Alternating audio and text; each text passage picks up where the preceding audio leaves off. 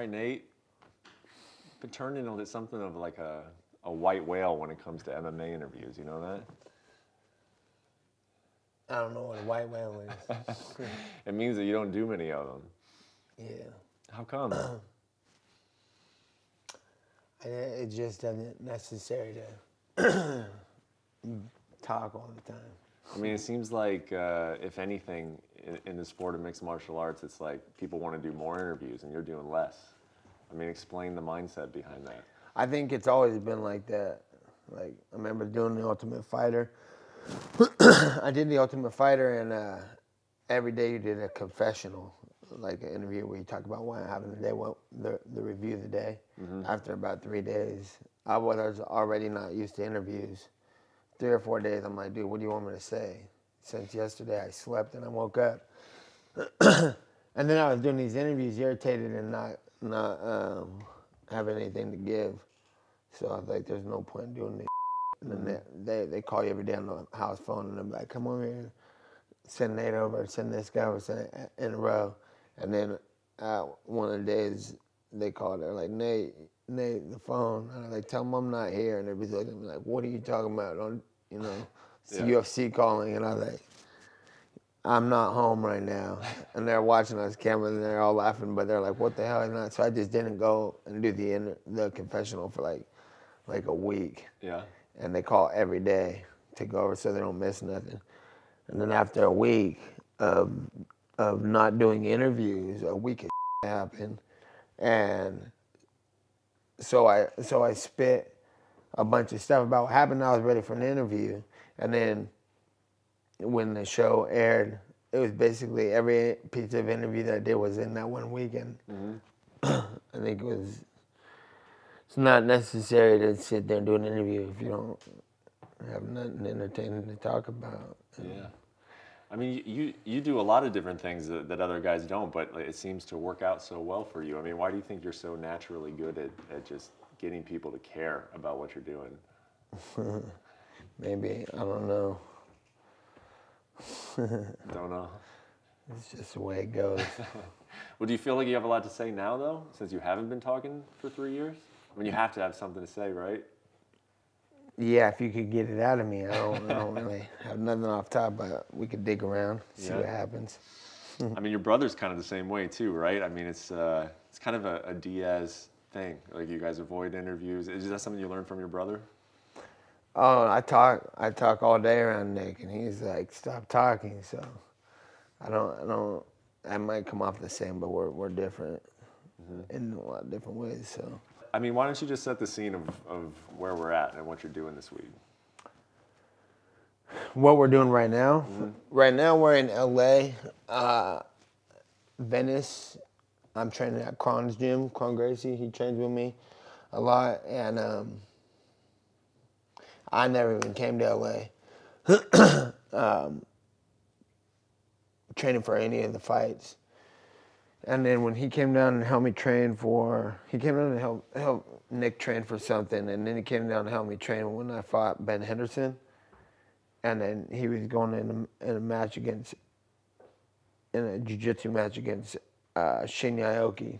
So he flew me and some of my partners out to train at his gym, and he took us to Venice Beach and all kinds of cool natural food places and vegan places they got around here. And I was like, what? There's a whole another part of California with all kinds of good stuff. So I kind of use it now as he still comes down to train with me too, because he likes that it's kind of locked down, shut down training camp lifestyle there. And he comes there and does weeks and to recover from here, and then I'll come down here to train with him to recover from home. And that's usually the only thing I leave home for is some better training. So that's what I'm doing here. I came here, I've been doing fight camp around home and the area with my team at the Nick Diaz Academy.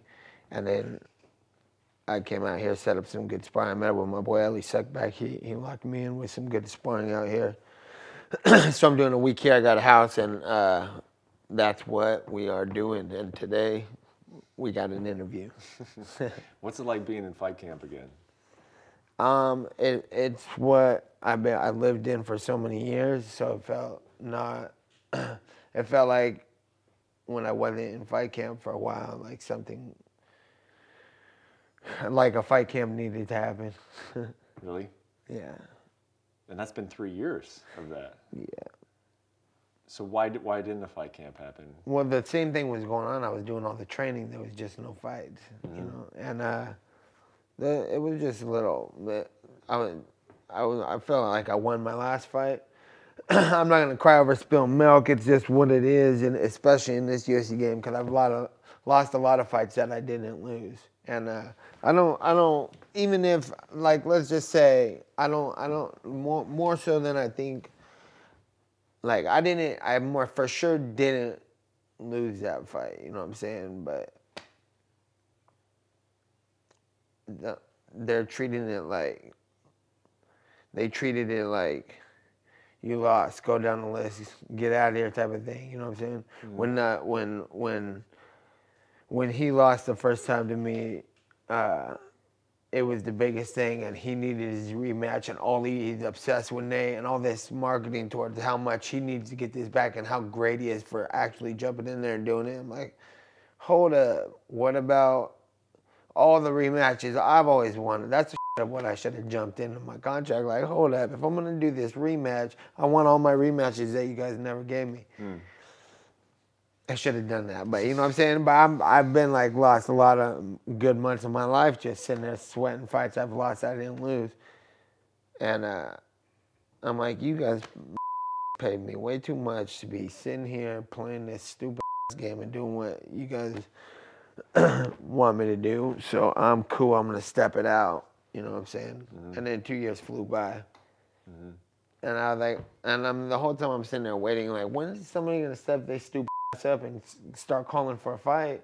Because that's what I did. I'm like, you're the guy getting all the love and all the that I've worked hard for, and they're just handing it over and promoting it. And I put work in, and if you ain't sitting there, if you're not thinking that this guy's getting what you work for, you know what I'm saying? I'm like, you're not working hard enough.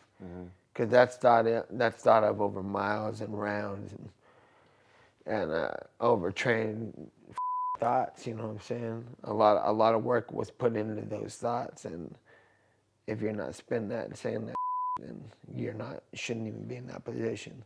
So I saw what was happening, and I went out and I took it. You know what I'm saying? Like, okay, this is what I'm about to do. And 2 years flew by. I'm like, I ain't gonna be begging nobody to fight. I don't need to fight. I beat the best guy at the moment. I beat the best guy, and you guys are just treating me like vanished. Then I'm like, all right, well, me, so you. But then after a certain while, I'm just like, what's wrong with all these fighters? You know what I'm saying? I'm like, I'm a bigger draw, bigger fight than anybody in the game, and you gotta just sit back and like not participate and like black sheep to me. And not black sheep, it's like what is it called? Ostracized. When they're like put me on the outskirts of the whole conversation. He dropped from the rankings. He's this, that. He's turning down fights.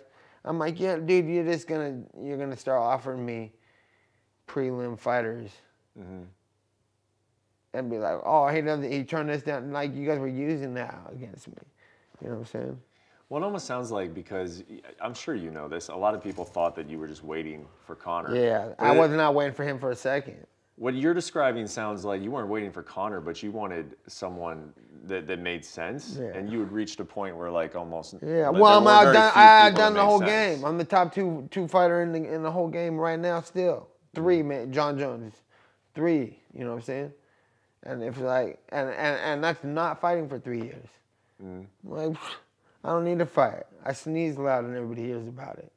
It's like, but then it's like, hold up, you guys just want me to sit out in Venice. This is what everybody wants. So I'm over here like not feeling. I said it after the fight the first time that I was institutionalized to this fight game and stuff, and it really stayed like that. And what's happening was I'm telling myself to take it easy and don't train and don't do stuff because I'm not fighting. I need to, but I'm like, all that. So I'm training all these the last 3 years harder than anybody fighting. So I'm like, it's wear and tear. I'm like, if I'm gonna be training for all these, with all my fighters for their fights and train for a lifestyle, and it's my hobby too, train. You know what I'm saying? Where I live is like a fight. Like I'm here for recovery from home. You know what I'm saying? I'm like, I need to go just train somewhere else. I need a beach and some palm trees and some nice looking. Because where I live is just like, it's hell. It's where I grew up in the same thing, and only from a different perspective now. Because now I got some nice and but I don't have I have everything you need, but there's nothing to do where I live. It's a smaller town. Everything shuts down at 10, 11 o'clock. It's quiet. I'm living in a fight camp with no fight, so something needed to happen. It was like, I think the part of not fighting was not even, the fight wasn't with the fighters no more. They're not on my level. The fight was with the whole organization, the whole thing. And I'm like, okay, well, I'm losing this fight if I'm just gonna sit here and die off in this little town. You know what I'm saying? Because I could go all the concerts and go and do all this cool that's offered to me all the time, but it's old. You know what I'm saying? I'm like, I want to just get back to what I do. And I didn't even want to fight when I was fighting for all those years. It's just what I did. I was on orders from a coach and my bro, and living the lifestyle, and it institutionalized me to that. Is that the right word I'm using? But that's what I mean.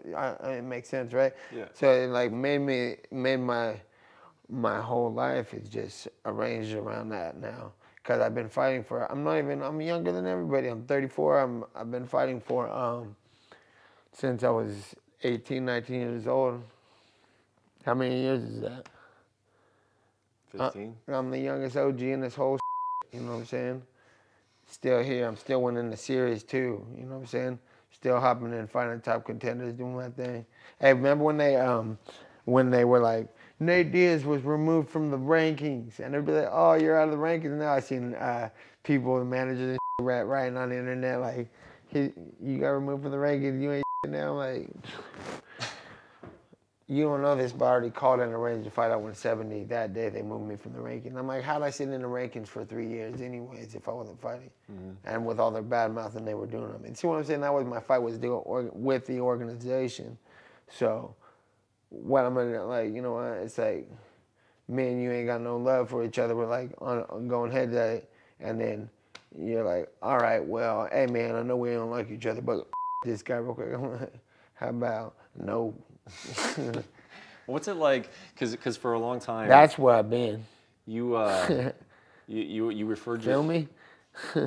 You referred to yourself as like a soldier for a long time, you know, like your brother's army in Stockton, and you were a soldier. It doesn't like feel like you're like you are a soldider still, but it doesn't feels like you're your own boss now. Like you graduated. I'm a from Nick being Diaz a soldier. Army soldier, always. Still and always. I mean, it just feels like something changed in a great way for you with the Conor fight. Both the Conor fights, you know, because like I remember you negotiating deals for those fights and then getting what you were worth, you know, and like that's a great thing. But then it also puts you in this position where it's like now you're like you said, you're training, what am I reaching for but now? You're not getting any. What am I reaching for now? That's what I'm saying. I hit the been top, and for? then they're asking me to do this downgraded. I'm like, okay, I see what's happening. You're downgrading me, degrading my whole. You're putting me in a fight. How did they do that? Yeah, I know what's in it, and they're making me look like a complainer. I'm like, I never called you guys. You know what I'm saying? You guys called me. Hey, what's up? We know we're rude, and we weeded you away, and we made you disappear with the Mayweather McGregor.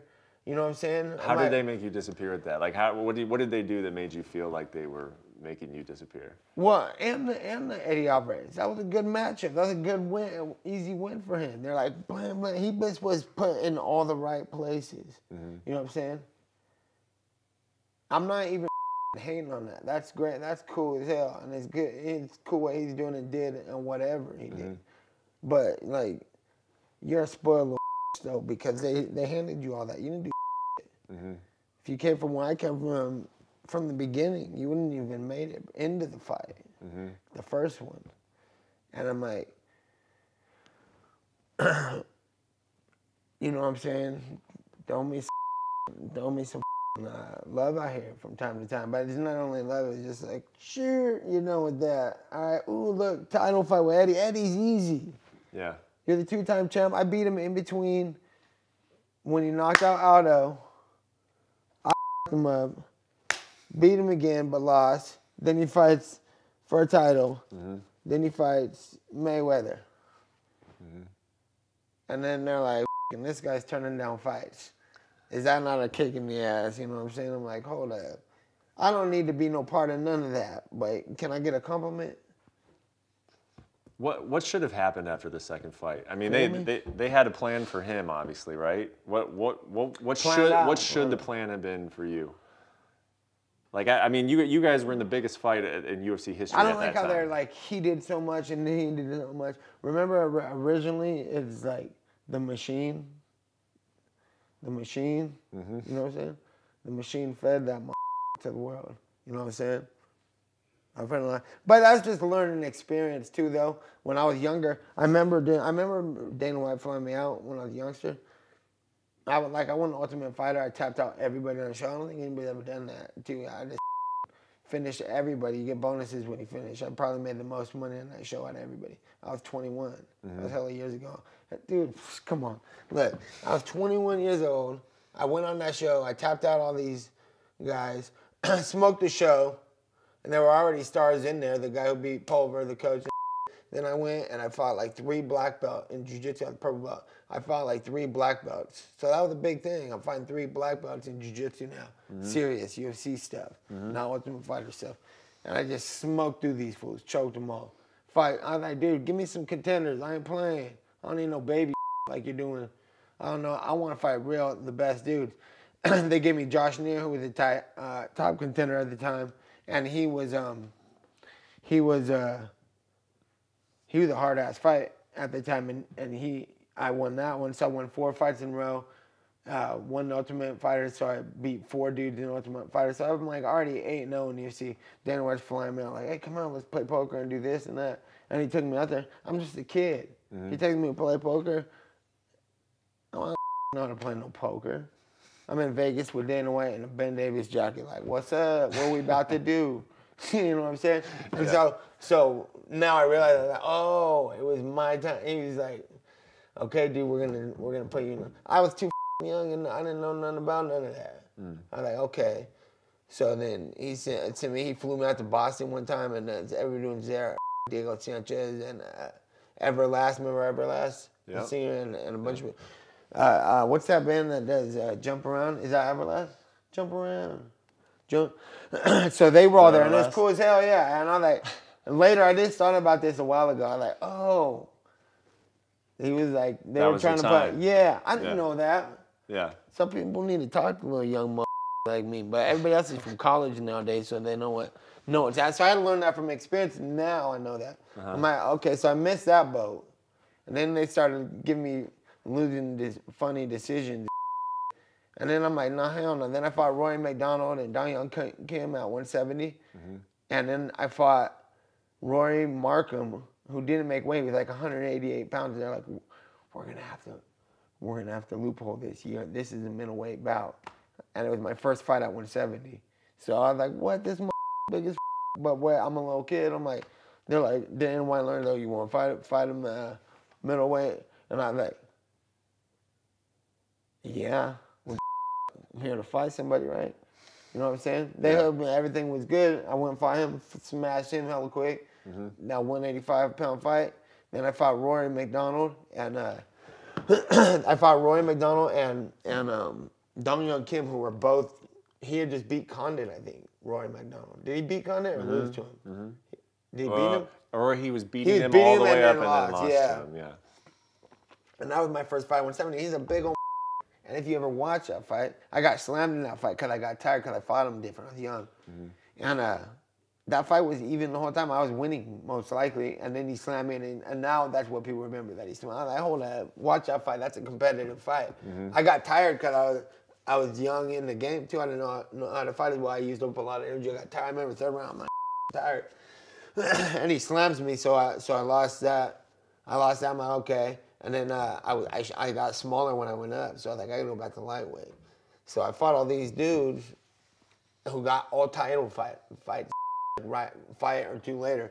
Then I went back to 55. I started smashing everybody at 55. I get for a title contention. Then shit wasn't right. I'm like, I'm fighting for a title for this, for pennies. I don't even want to do this fight. But I'm signed up, so let's go. First of all, I'm a G, so I'm going to go fight this dude real quick. So I went and fought the dude. Lost the decision, and then I got the sign-ups fight. Didn't train a day, hurt myself. I'm like, I got bills to pay, though, so I'm about to do this. Mm-hmm. So I trained, I fought him. I don't even know who else I fought afterwards. What I'm saying is like, this whole time I've been in UFC since I was 21, I fought top contenders. Mm-hmm. And if they beat me, they got title shots. And it became somebody in the name or something. And most of the time, they lost decisions. They weren't even real losses. I'm like, all right, whatever. And then I'm winning the series. This is what it started. I'm winning the series. I'm like, now I'm right here fighting this dude. And then after that, if everything comes out clean, I'm going to fight for a title fight. They were just offering me GSP, Khabib and Conor 4-man tournament. And I'm like, okay, well, that's what we're going to do. Well, that sounds like a good plan to me, though, yeah, right? it was great. They wanted to put me with GSP first, so, and I know he had some to sell it with my bro. I'm like, hey, mix that little mix-up around. I'll fight Khabib with Conor. And then whatever happened with them and everything, it kind of went, everybody had their issues. I was like, all right. And then they offered me Woodley, and it was on short notice. And that in between, they're already saying I'm turning down all these fights, but they're still calling me for these fights. So I'm like, is that not them just degrading me? So why were they saying that you were turning down fights? Did you ever turn down a fight? No, but when you call me with some petty like with what? Like, what were they offering? I can't even remember. Like, who can we think of that were like just lames? I can't remember the name. Mm-hmm. And then they said, I'm like, and then like I wouldn't even talk to them. They're like, they called you with this. Like, I'm like, all right. Yeah. I didn't even say no. I didn't even say yeah. I just felt like, all right, they're with me. And then it's all over the news. And so now everywhere I go, quit turning down fights. Post a picture of me at the beach. Like, I love the beach. Take a fight. Yeah. You know what I'm saying? I'm like, damn, that's cold. I mean, is there anything that you did? So why am I going to fight for these people and go out of my way to go try to fight when it's like that? You know what I'm saying? Mm-hmm. And what I'm saying is that with all the criticism that I got for not fighting too, especially from any fighter talking, you're out of pocket. Shut your up. I still have more fights in EU not fighting. Mm-hmm. And it's just like, when am I gonna fight? Like, I never called you guys and said, can I fight Khabib and Conor and GSP? Can I fight Tyrone Woodley? That fight fell through because they were like short notice. I was like 172 pounds, 74 pounds. They're like, hey, you want to fight welterweight title in like 3 weeks or something? And I was like, yeah, let's do this. But yo, give me some. We gonna have to money up for this. But I'm with it whenever I not showed up too. I'm like, I'll pop up and do my thing. And then that's how that fight went. So I'm like, how am I turning down fighters that ain't worth it, but I can fight any title fight? If I have all the best fights offered to me, I'm like, well, that, you know what I'm saying? And then they badmouthed me off it. So 3 years of that went on. And then I was like, all right, you know what? Pettis is knocking out Thompson and doing all this cool shit when he fights, and I'm like, man, that's an eligible opponent. Mm-hmm. And I dig that. So that's what I'm not, you know what I'm saying? I don't need to be signing up for fights though, just to just cause like people, I want to punch someone in the face. Like, that's not cool. I want to fight that's gonna motivate me to want to fight, not a fight that's just for like some extra cash when I already got a whole bunch of. Does any part of you miss the days where it was more simple though, and you just did want to fight everybody? It didn't have to be like the perfect I circumstance. got what you're saying now. Yeah. Do you ever miss It was way those better days? when I was sent in like a soldier. Now I'm like, no one tell me. I mean, you've kind of explained it, but how do you decide what fight is worth you taking now? After everything you've done and the money that you've made and you've been in the biggest fights, so like, what does it require to get you in there? Like, what does motivate you at this point? Good fighters and good fights. Mm-hmm. How many of those are there in the UFC right now?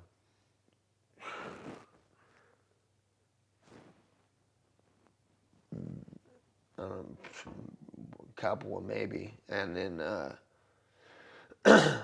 every day something changes though. Mm-hmm. You know what I'm saying? Especially with all the fights going on. Mm-hmm. The fighters are boring on the whole games. That's what I'm saying. I'm like, where's like, dude, where are people at? Where's Jake Ellenberger and you know how many people I saw like come into the game way after me, win a couple fights, be this new hot, become a champion. You're the guy, and then you're on it downhill, and then you have one more win, and then you're gone. Mm-hmm. Like so many of those have came and gone, and I was here, and I'm still here. Mm-hmm. And it's just like you gotta be doing something good for anybody to wanna, unless you're just some little and everybody's just telling you go fight him, little go fight him, little. That's just a bunch of little. When you kind of had that set up that like with your brother in the old days, but you can't go back to him now. Like once you move past. Yeah, him, but it you wasn't can't like go back that. to It him. was more like, you know what I'm saying? The UFC and anybody could have told me whatever. My brother and my coach would have told me to do something. That's what it was. Mm-hmm. But time changes, man, and everybody's like, it comes to a point where no one wants to tell you. Were the last 3 years hard for you? Not And having then a fight? everybody wants to tell you, but they don't know, man. You know what I'm saying? I mean, were they tough? Because it's not like you said you were training, but you didn't have a fight to train for. Was that difficult? Was that hard on you? No, just it's irritating that nobody can. You know what I'm saying? I'm like, dude, I can't be having just sitting there and watch lame go on and just go away though. You know what I'm saying? I'm like, all right, can someone do something cool so there's something to do? It's different. Yeah, it's different. I'd rather be. I don't know. Yeah, people think you don't want to be active. Are they wrong? Should nobody be active on? What happened with the Dustin Poirier fight? You were scheduled to fight Dustin Poirier at the end of last year. It didn't happen. Why not? Because Dustin Poirier out is what happened. He was. We were supposed to fight, and there was whatever going on with me in the UFC was happening because they were me or I was with them, however they want to say it. But he jumped out of the fight because he couldn't deal with it. Couldn't deal with what?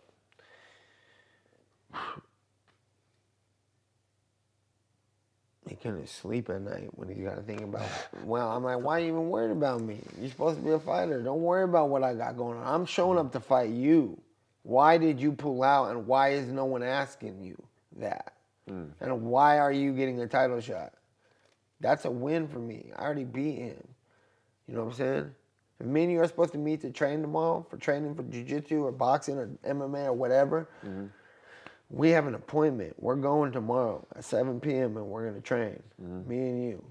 And if you get stomach ache or your toothache or your hair or it ain't done or something ain't right or your girlfriend mad and you don't make it to 7 o'clock, you lost, dude. You can't make it. You can't cut it. Straight up. That's an L. I know you said that you're... Justify it however you want to. Like what? Or somebody gave them a lot of money and told them to sit out. Paid in full. You think that's what happened?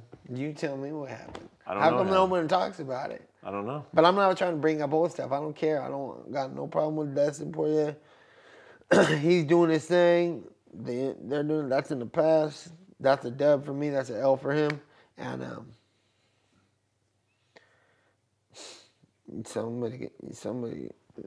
something happened. Nate, I know you've said that you're done with Conor, and I can understand why. Mm-hmm. I can completely understand why you would say that. But like, as far as the sport goes, I mean, when you think about like just I gotta go to the restroom real quick. Is that allowed? Yeah, go for it. But now I got some good stuff to go on now. You guys shouldn't have warmed me up. Well, you were willing to give him the second fight, and then the fight was close. That's what I mean, though. Like, what? I gave you the second fight. Like, should have pieced out in the sunset, but I know though. Mm-hmm. And I was like, yeah, that's fair. Let's do that. Yeah. I feel like there has to be a third fight between you and Conor. But in the end, it's not even fair. I should have just beat his and went on my way. Mm-hmm. But I have a moral against anyway. I'm like, well, let's do it again then. Mm-hmm. But other people don't have that moral. You know what I'm saying? It's like, that's why there ain't no real fighters. That's why you're in for 5 minutes and then you're out. Even Conor's on his way. Where you at? Mm-hmm. You know what I'm saying? And no matter how much money and whatever he's doing that's good, you still need to fight. You know what I'm saying? It's like, this is what you do. Mm-hmm. And if you don't, it's going to drive you crazy not doing what you do. Because do you think he's happy with the way that I mean, if there's only 2 fights between you two, do you think he's content with what happened in them? Conor, do you think he's all right with what happened in those 2 fights? I wouldn't be able to sleep at night. You got smashed on your face and choked in front of everybody. Mm-hmm. Got a rematch like a little spoiled little baby. Like, where's my rematches? Still with him. Mm-hmm. You know what I'm saying? And it's like, and then you came back and won a little decision that could have went either way. I don't even care for the big decision. It's not the same. Is that time to war? You dead, dog. I got all your. It's all mine. Everything. There is no second fight. That's what happened with that. There wasn't no second fight. Do you think that's part of the reason why you and the UFC have butted heads over the last 3 years? Is just because they owe you that fight? Like that was kind of set up that if he won, there was going to be a third one, and then it hasn't happened yet. Yeah, and then just like the fact that it's like, if I'm not going to fight that fight, that's cool.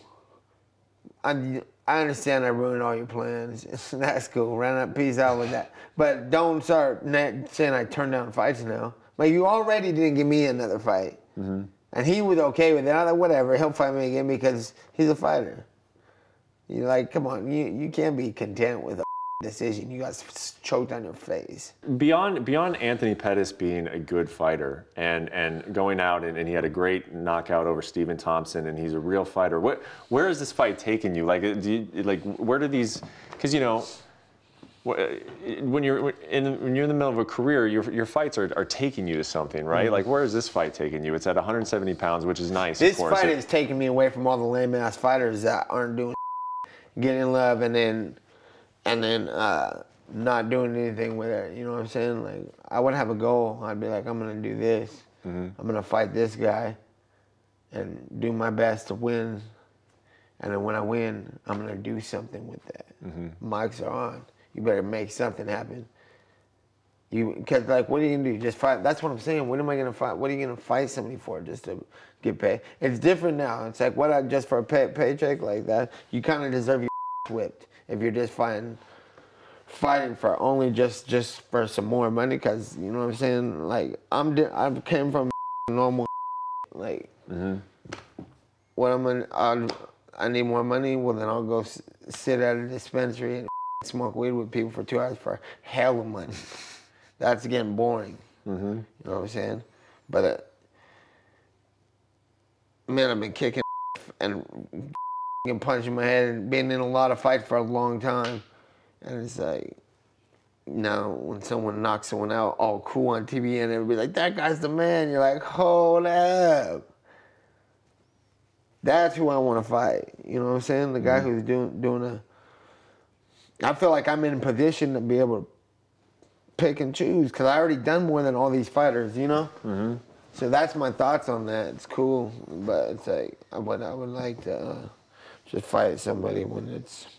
Well, that's why as someone who watches the sport, I feel like you've done more than like most guys need to go after a title. Most guys need that sort of motivation, or most guys need that storyline, and you don't, and neither does Conor. And the storyline between you two. Because look at the champions. Who are the champions right now? Exactly. Yeah. I mean, who's the champion in my weight class? 55 and 70. 55's Khabib. Okay. 70's Kamaru Usman. Okay. I mean, it'd be nice. I feel like I'm just better and cooler than those guys. What the hell do I want to fight them for? Pettis is cooler than both of them, fight-wise. Mm-hmm. You know what I'm saying? Mm-hmm. Remember Street Fighter? I want to see that versus that guy. Mm-hmm. Like, you know what I'm saying? Or just at school when you just knew two dudes who kicked and you were like, I wonder what would happen if them fools fight, you know? It's like, that's the one that I think about it from outside perspective too. If I was somebody who wanted to watch me fight in the UFC, I would want to watch me fight Conor or Pettis or... Yeah. You know, Masvidal just did his thing the other day. That was great, you know? It's like, stuff like that, with all due respect, motivates you to want to fight that person because they've done some great Stick that in my bag of great you know, in the fight world. It's like, these guys are guys kicking them. That's what you start fighting in the fight for in the first place, right? Fight the best fighters, the coolest fighters, the best. That's the sport I signed up for when I signed up. So I want to ask you directly, sitting here, do you think, and I'm asking as a fight fan, do you think that you and Conor will fight a third time? Time will tell, I'm sure. I'm sure probably, but it's about, I think it's about just timing. And do you think you and Khabib... If he still fights, if they still fight, if everything lines up, that's the only guy that'll fight right now is those two. I don't want to fight no Usman or no...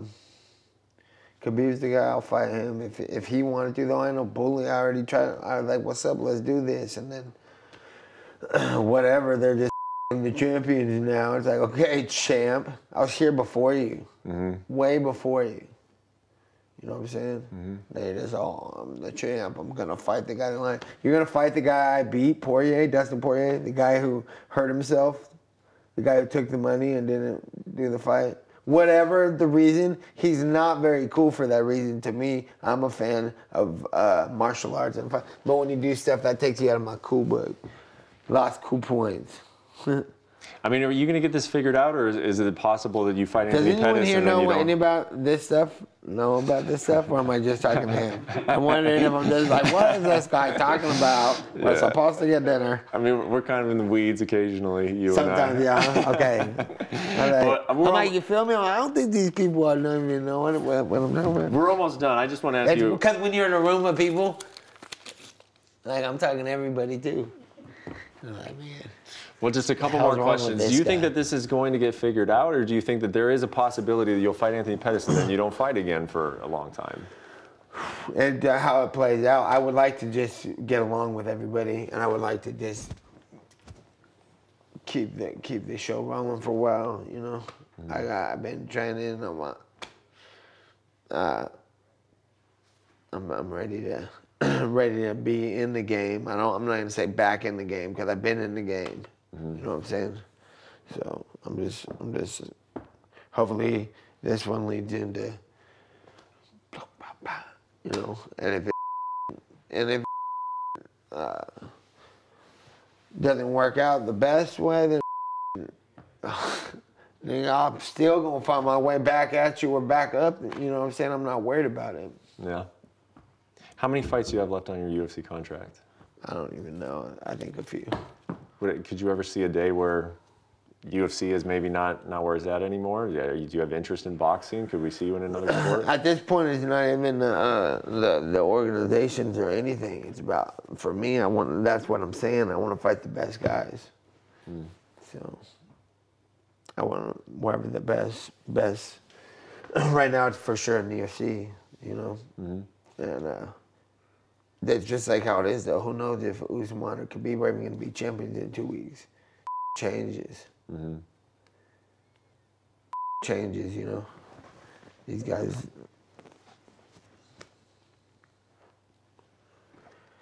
I can't tell you, dude. I'm going to fight Anthony Pettis, and then we're going to go from there. Yep. All right. Anything I hope else? somebody does some cool shit, though, after, in the meantime. You know, I enjoy good fights. I do a lot of fight watching when I'm not watching nowadays. Before, when I was younger, I used to watch everything. But now it's like, all right, this isn't very entertaining, so I'm going to a concert. Yeah. Yeah.